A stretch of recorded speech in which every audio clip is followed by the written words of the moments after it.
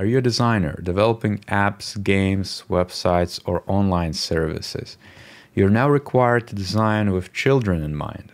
If you are creating online products and services, it's important you know the age of your users. If your work is likely to be accessed by children, you need to use children's code and check more information on the ICO website.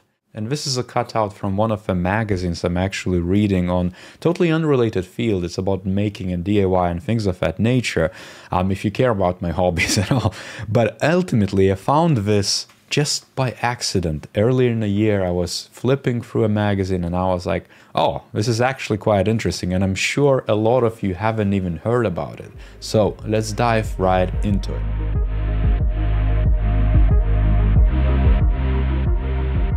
So it's not a secret that Europe is leading with everything to do with usability, accessibility, data and privacy handling. That has been almost one of those things which we are proud of. But that of course comes with a cost, because you need to consider so many different things, and this is one of them, because it's yet another thing to consider. For example, in UK, if you have a business, you need to register with the ICO who published this. You get a certificate and a statement that everything you do publicly, an email, a product, a service, is going to be considered and following the GDPR rules and data privacy handling, and now also be responsible for anything to do with experiences for children. And because more and more children get their phones super early, they are able to access all the different products. So it's our responsibility to make sure that whatever we do is actually usable by them, but we're also informed what's appropriate, what's not appropriate, and so forth. And a lot of services out there have been already using some of this, but it never has been this structured. For example, on a YouTube, this video, I have to check that it's not made for children. Even if it's not going to be reduced in terms of the reach, it's not going to be promoted for children, because ultimately, why would they watch this type of content, even if it's appropriate, let's say, or family friendly? So in the same regard, you're going to need to consider when you craft the specific details. You already do that when you, let's say, craft things for elderly or less accessible, or like considering temporary, situational, or permanent user needs in accessibility terms. This is yet another thing you must consider.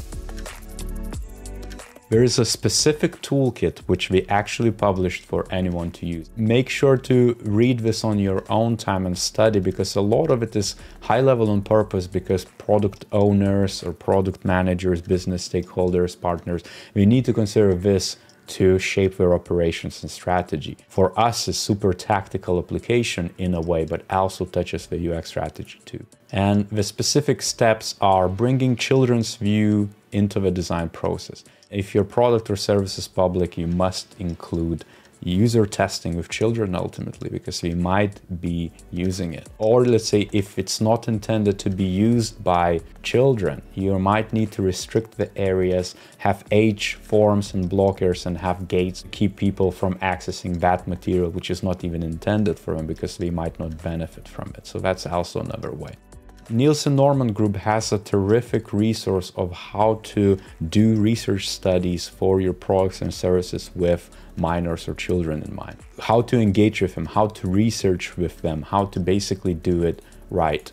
Now, next one is to meet children's needs as they change over time. This is very, very important, because there is different types of actual children. There is pre-illiterate, core primary schools, transition years, early teens, and then approaching the adulthood. And they become your lenses and segments to look at your product through it, because you need to understand exactly at what phase they are like engaging with your product. For example, myself, I would use this to plan my research if I need to engage with them. I would need to, one, maybe target a specific segment, but also maybe research with enough of the people who reflect on that segment approach, if a product is tailored for that audience, and then restrict the rest. Maybe that's a way. And next, find the best moments to engage children with privacy information. You must pick the right time and place to inform them that, hey, this is maybe appropriate for you, or maybe I need more information about you to understand if it's appropriate, or things of that nature. So you as a designer now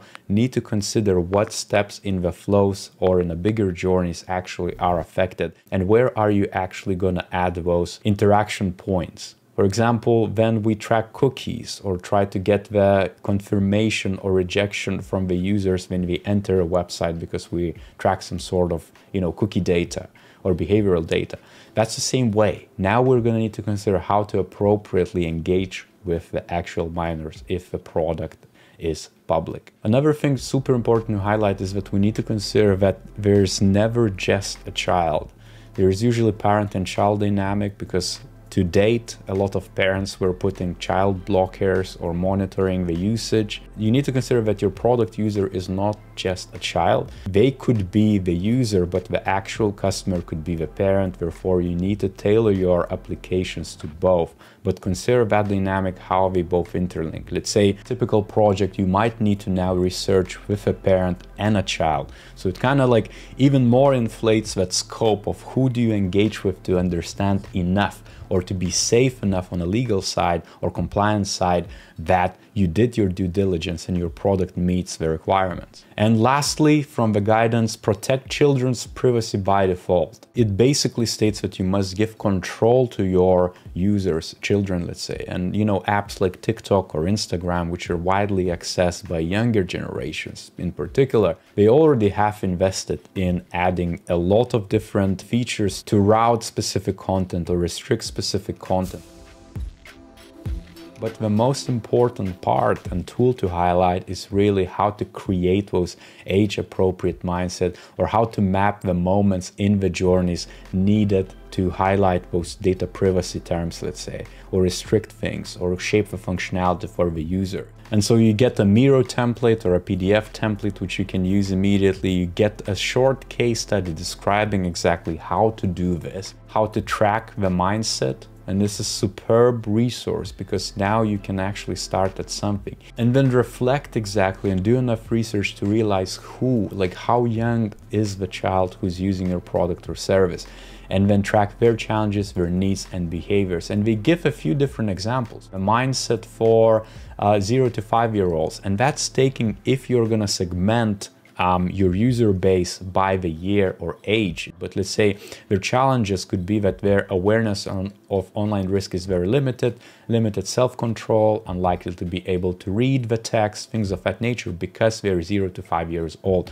But they could be users of that website you're designing. And the next bit, which I want to pull out is from the practical tools, is journey mapping, or what they call the key moments maps. Because each product is going to have its own flow, or maybe each product set or vertical is going to have different flows for different types of users. You need to start again with a mindset, and who is it for? How are we going to engage with the product in their natural environment? Meaning you're going to need to do enough UX research to understand the as-is journey of that specific segment in the target group, and then add exactly what steps they're taking, what personal data you might be tracking right now, let's say, and you need to improve on, the risky moments, risk notes, things to highlight for the service team or product team. Maybe you're going to map the as-is thing of your existing product, and now you need to create version 2. So this is going to be a tool for you to then create that delta between as-is and the to-be. You can map both, basically. Mapping notes, question and ideas, of course, is that almost like an ideation session with your team to understand exactly, based on those risk notes, what ideas do we have to improve on that specific touch point or that specific feature. And to better illustrate, we created this imaginary case study with Cooking Numbers mobile app and who is it for. They've shown you exactly how they would do it on a high level. Of course, your journey mapping and research efforts could look very differently. What matters here is that we're highlighting what you should be capturing in terms of the journey steps, the risky moments, or flagging them exactly where it's a bit iffy, let's say, or what you need to consider a bit more, or go back to the drawing board and redraw those features all together, the risky notes and maybe ideas of how to approach it, and create this strategy plan for the team to take on and maybe ideate further or solutionize. And so this is the toolkit, and of course I'm running through it super quick. Make sure to take a look at it yourself because it's very important, and not just for businesses to keep accountable for how they treat the data or how they produce user experiences to handle that data access and customize it for the users, or let's say maybe their parents who's also is involved in the loop,